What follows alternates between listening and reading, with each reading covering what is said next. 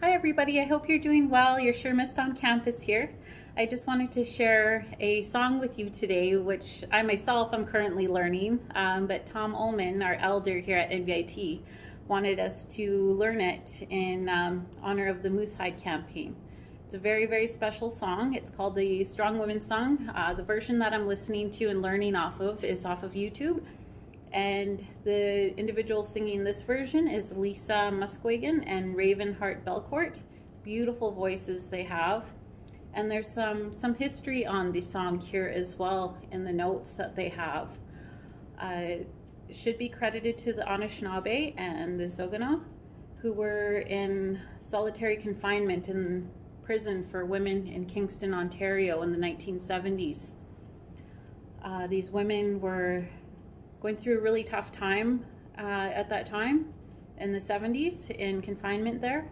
And the women that were there, the song came to them, and they used that song for prayer and to support one another and to pray and honor the women that were lost in that time as well, because there were a lot of Indigenous women that were lost in that place, the P4W, because of the horrible conditions that they had to endure while they were there.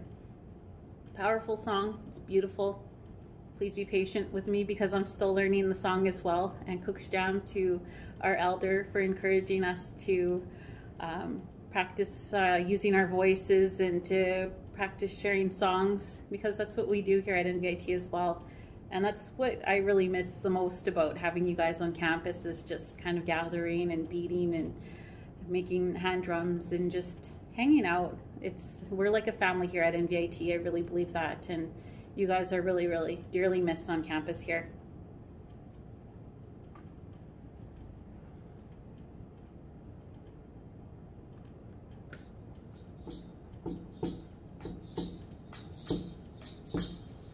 Hey, hey, way, hey, hey, way.